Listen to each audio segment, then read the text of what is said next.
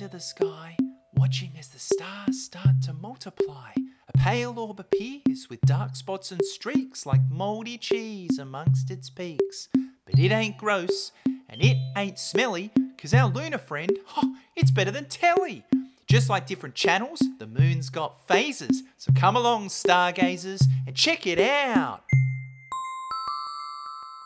It's the Moon Tune. The Moon Tune. For a loon like me, it's a sight to see. The Moon Tune. The Moon Tune. New moon, waxy moon, full moon, waning moon. The Moon Tune. The Moon Tune. Cheese pie in the sky, the apple of my eye. First, the new moon hidden away. This is the time to dream big and play. The crescent moon is a symbol for action. Oh, but the quarter moon, now that's my favourite fraction. Then the moon gets bigger and continues to wax. Wait. Gibbous? What is that?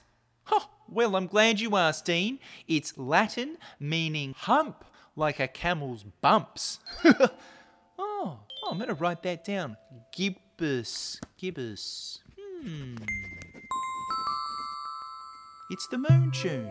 The Moon Tune. For a loon like me, it's a sight to see. The Moon Tune.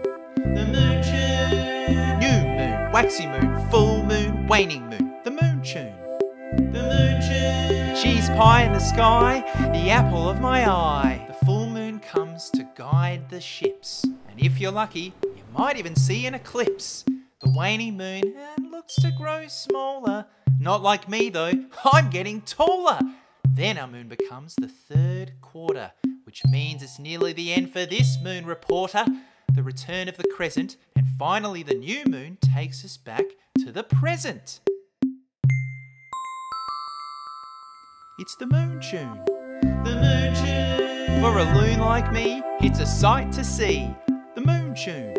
The Moon Tune. New moon, waxy moon, full moon, waning moon. The Moon Tune.